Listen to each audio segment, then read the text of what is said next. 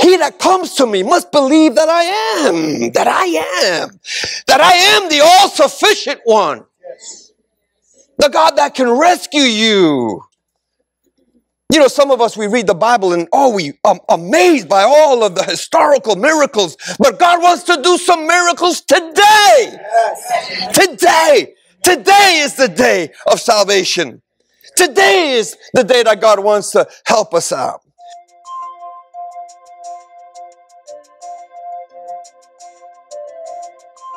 Hi, my name's Angel Falcon, and I'm honored to be before you here today. We believe that there's no greater responsibility entrusted to us as believers to teach you the Word of God.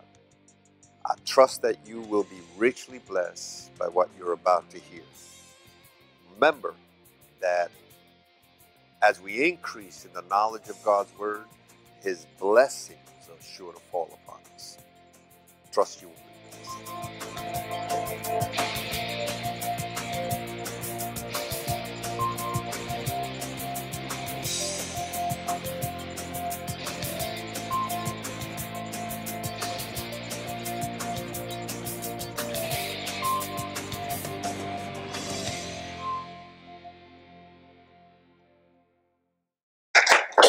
I'm excited. I'm excited today for just a lot of different things. I'm excited I'm excited because God took this mess and gave me a message. I'm excited because God saw in me something I would never see. But aren't you glad that God is not a respecter of person? Amen. Hallelujah. But I'm excited that I've come. There's some things that God has just laid in my heart. I'm excited about what God is doing. And sometimes I look back and sometimes you got to slow down a little bit to kind of focus on what God, I got to time myself, forgive me. Focus on what God is looking to do. And as you know, I started a series about 2 weeks ago concerning how important it is on our end. We have a responsibility, and this is the word from the Lord that came to me. He says, my people need to understand, and remember what the Word of God says, those scripture verses says, if you can believe, turn to someone and say, if you believe, you will see the glory of God. Another scripture verse says, if you can believe, you will see all things are possible. That's what it says. If you believe, all things, or not some things, but all things are possible to him that believeth. So we learn that our faith really can create an environment that God can work in. God needs an environment full and pregnant, alive with faith. And that's why it's so important for us to stand. I mean, we're going to go through ups and downs. And I know this is going to be hard for you to receive. But here goes. You ain't going to get everything right. That's right.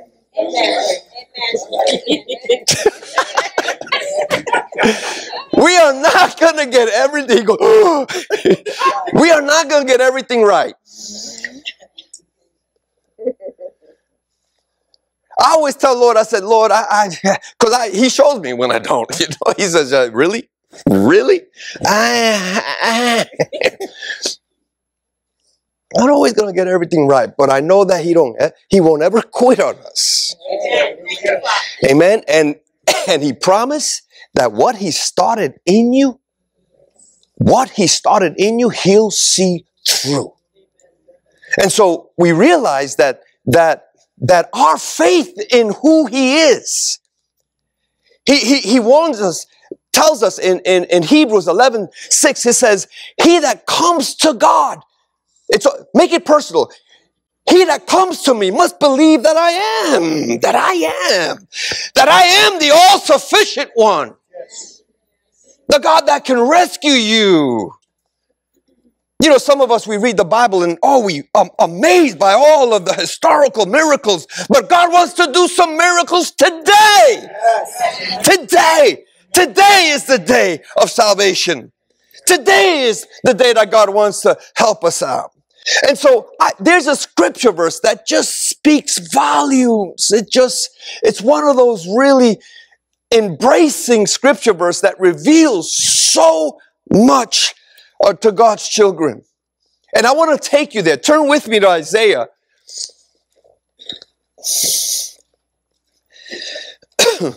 Chapter 40. How many of you want to make sure that you create an environment that God can work in?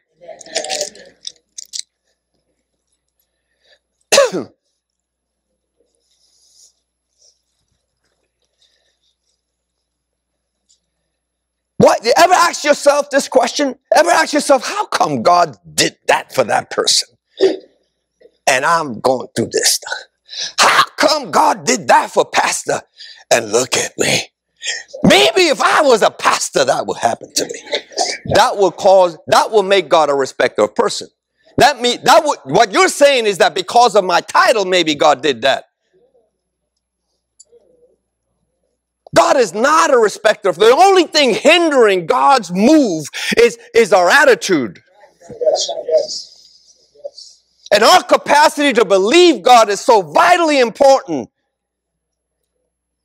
And even God watches what you say, because he reminds us a double-minded person will never receive the promises. If you're double-minded, if you speak faith one moment, then speak unbelief and doubt the next day, what? God is my rock, and the next thing, oh my God, what am I doing? Give me a break. Somebody needs to slap you. I'll volunteer. But here's a scripture verse that has some elements that are so rich. And my prayer is that this scripture is familiar scripture verse, but I hope you see it in greater light, and I hope you make it yours. Isaiah chapter 40 and verse 31. We're going to read the whole scripture verse, and then I'm going to backtrack and just expound on some really rich stuff. Isaiah chapter 40, verse 31. But those who wait on the Lord shall renew their strength. They shall mount up with wings of eagle. They shall run and not be weary, walk and not faint. But those who wait, we've been talking about prayer. We've been talking about the need to we know that God is our lifeline. He says, come, I am the fountain of life. Hallelujah. He who hungers and thirsts, come and drink. The beauty about the scripture verse is this. He says, and those that wait on the Lord. See, wait is a very important word. I'm still in the series concerning how precious it is for us to be praying. I know I'm a little excited today. It's just, I see this stuff just stirs me up. It keeps me going, makes me keep fighting when there's no fight in me. Hallelujah. I don't know, am I talking to somebody today? Hallelujah. He says, those that wait upon the Lord. Wait. Wait is a real precious word.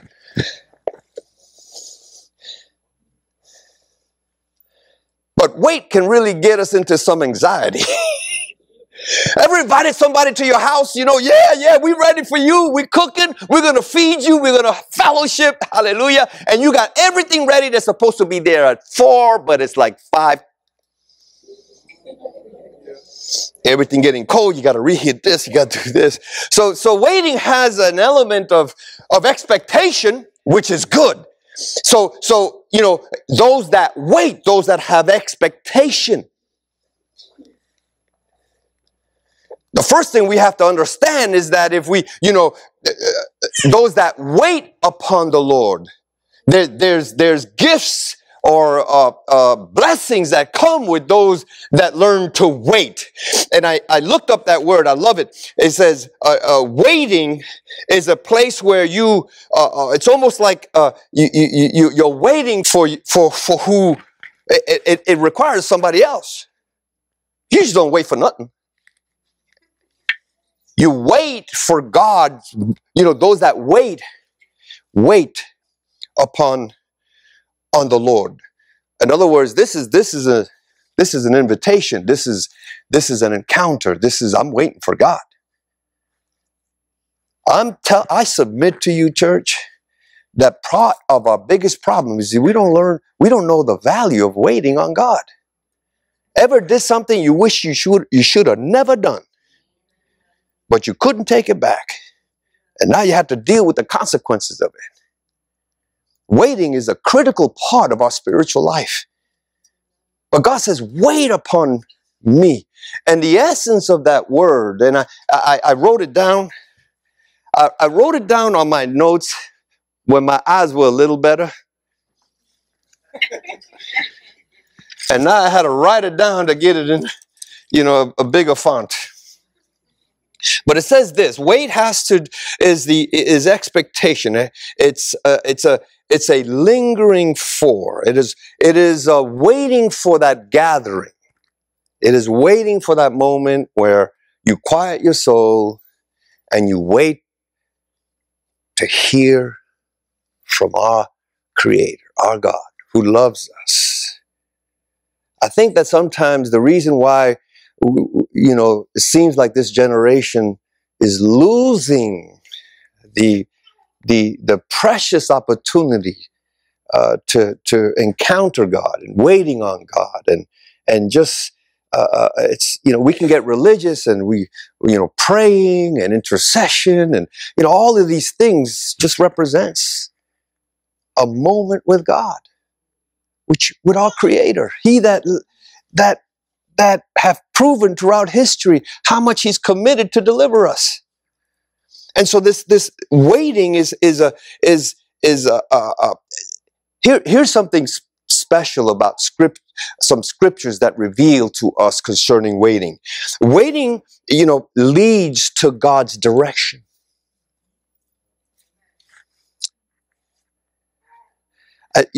I'm just reminded right now. You ever tell your kid, you say it loud enough, but you're trying to get their attention. I need you to do this. And they're so busy. They hear you, but they're so busy, distracted. I thought I told you to take up that thing, putting in your room. Just yesterday, my kid comes into the house, takes off his coat and drops it right smack in the middle of the den. Really? Really? So I'm telling him, and he's just, he's listening, but he's so busy with playing. I want him. So I got to get his attention. I got to grab him. I says, listen to me. Is that where the coat belongs? Now, when I grab him like that, now I say, oh, dag, I better pay attention. But we laugh at that, but a lot of God's children are like that. We're so caught up. We don't know how to wait. We don't know. We put our foot in it. But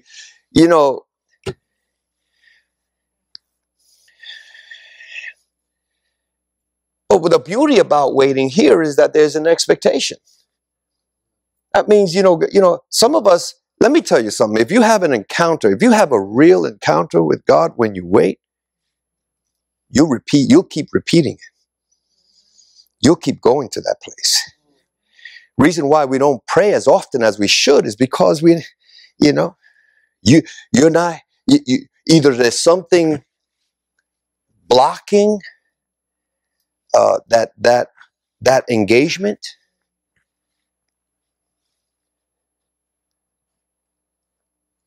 But it is vital, he says, and now there's prerequisites to this. When we learn to wait, stay within that expectation. Scripture says he leads. In that place, he looks to lead us. So as we wait, the consequences of waiting will bring his direction. It helps, he reveals to us certain things that we need to put in place. There's a lot of different elements that comes from waiting. I love a scripture, the verse that says, Lord, I have quieted my soul. Quieted my soul that I may hear you. The problem is today, The reason why oftentimes we don't hear God is because we're not quiet enough. We're not waiting long enough. Someone a long time came to me genuinely asking me, I pray, but I can't hear God. And she meant it. And before I could even think about responding, the Spirit of God says, He is a respecter. He respects you. If you go to God, He's going to respond to you, but you need to quiet yourself. Quiet yourself. You know, don't go blaming God that He's ignoring you just because you don't know how to hear.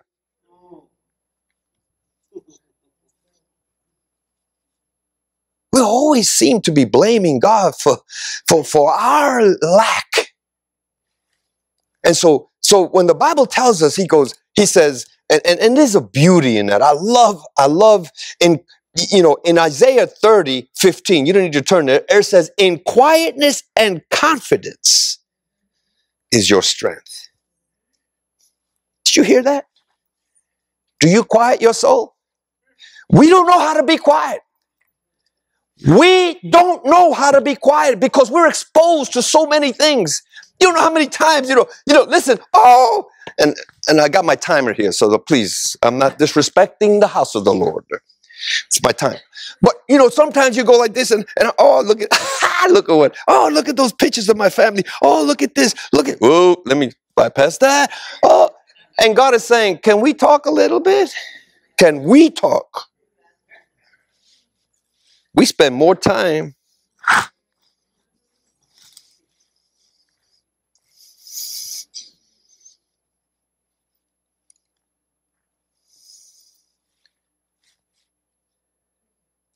just don't know how to be quiet. But now, here goes, but those that wait, and that word wait, its original Greek implies a gathering with. It requires a bonding together. And at this, it's making reference to God. In other words, it's like a fellowship. Coming together, listening to what He has to say. Amen. And a discourse, because the conversation goes both ways. Oftentimes the reason why, because we're good at telling God what you need. But you're not as good as waiting to see, what God's response is to that. Or whether even if it's good for you. We just want what we want, and we use God.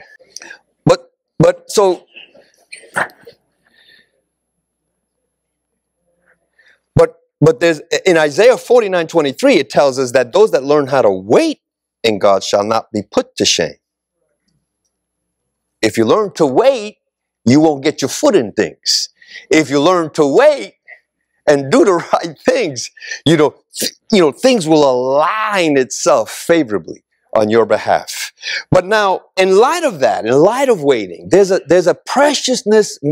Before I move any further, you need to understand that it is immensely valuable for your spiritual development that you learn to wait. We can't wait. You know how I know?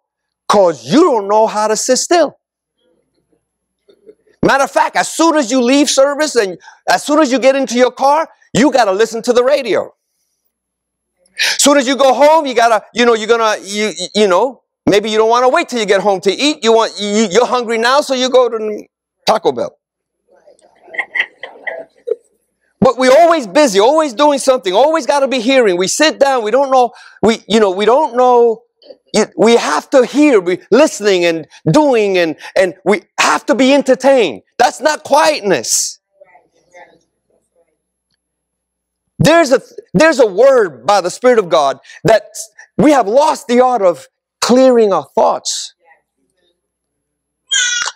Thinking yourself clear. Because there's so much clutter in us. And you don't even realize you're so cluttered that you don't even know that there are things happening right in your midst. Right. Looking to destroy you uproot everything you have worked hard for, and you don't even know it's taking place right in your own home or at your job.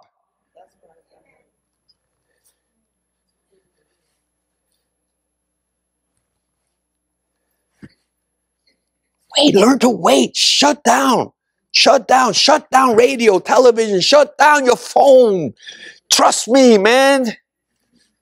Just shut it down. That's why God created the answering machine. If it's important, they'll leave a message.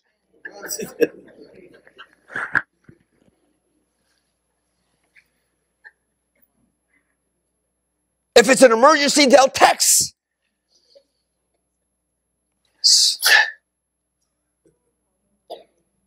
Be still and know that I am God. Be still. See, it requires of us. When we get to that place, then we'll know that God is God, who He is who He says He is, and can do what He says He can do. But now from that, again, as we go further, wait. But those who wait on the Lord, now this is what happens when you wait. You shall be renewed. There's several things. There's renewal comes because of it, and strength comes because of it. And there's a couple of other elements, so side notes concerning, what takes place when we learn to get quiet. Quiet. It says this, renewal literally means to invigorate you. How many of y'all need some invigorating? I need. There's a reason why God says, to draw from me. Sometimes, ever felt like you're on empty? Love God, you want to do the right thing, but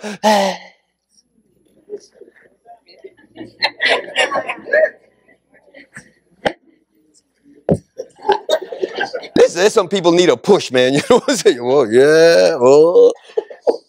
And I don't care how spiritual you are, you'll experience that. Because stuff gets on you, stuff comes on you, and that's why Scriptures is clear that His mercy is new. We're going to need His mercy every morning.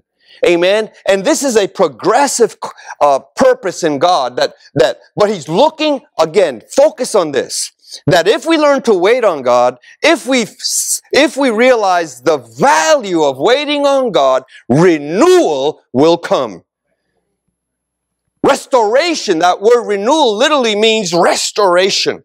It has to do with God will infuse His life. He will, the Bible says, quicken by His Spirit. Hallelujah. He will quicken you. Romans 8:11. Precious. Make you alive. He will, fill you with, move that heaviness off of you. There's too many of even God's own people walking in just heaviness and just, and you're heavy when you just don't, there's nothing happy about you.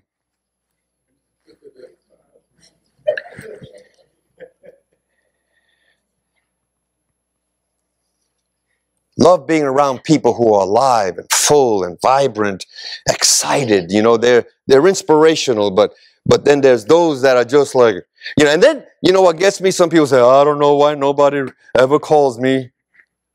I don't know why anybody don't ever want to hang out with me.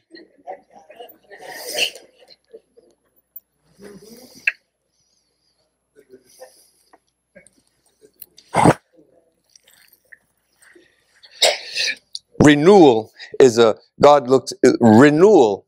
This word really means, that time that we spend in waiting on God will restore us. Will refresh us. Another translation says refresh. It's kind of what sleep does to us. I didn't know how serious sleep was until there was a period where I couldn't sleep for whatever. There were so many things happening in my life that I in ministry, personally, physically, there were so many things that I was going through that I couldn't sleep. I couldn't sleep, and I never needed, anything to help me sleep. Even natural thing. I hit my bed and I'm, in 5 minutes, I'm Ouch, ouch. This day I couldn't sleep for nothing. And I realized, remember, sleep is God ordained for you to what? Refresh yourself, to renew. Sleep is renewal. It renews you, refreshes you, man. So I couldn't sleep like almost 3 days.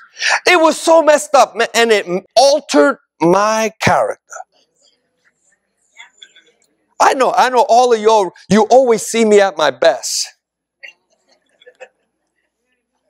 Pastor's so loving, so humble, so understanding. I saw myself snipping,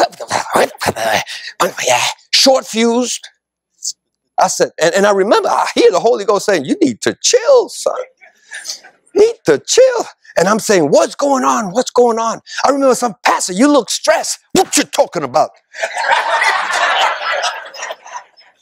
I don't receive that, brother, in the name of Jesus. What is stress? And then all of a sudden I said, stress? What's stress? And I remember reading up on stress. Stress is when you seem to not have sleep all the time. So you sleep, you think you slept for a long time, and you wake up and only 2 minutes pass by. That's how fast your brain is going. And I'm saying, stress, a lot of stress will make you irritable. Short fuse.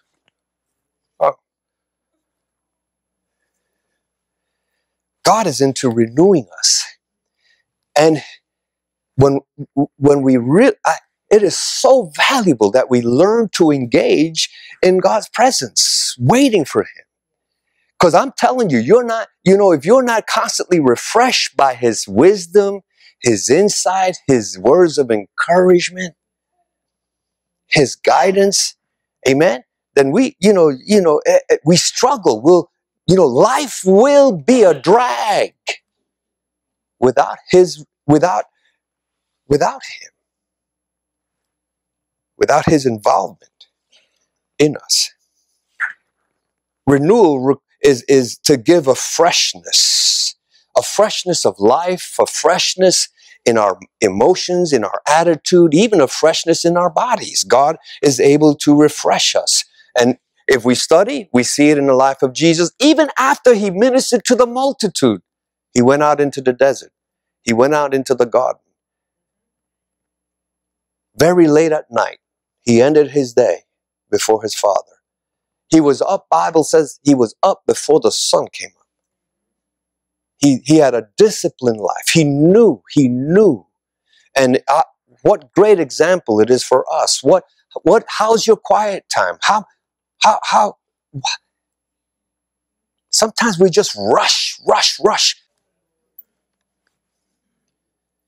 It is so, see, that's what happens sometimes because of the struggle. And I believe it's really a spiritual attack. Are you hearing me? It is a strategy of the enemy to get you so busy.